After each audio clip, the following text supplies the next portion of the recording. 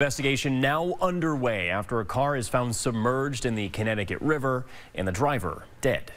On Saturday, New Hampshire State Police were called to a vehicle underwater along Route 135 in Lancaster, who shortly after recovered the body of an adult man. Now, that man was later identified as 41-year-old Stephen Paquette of Littleton.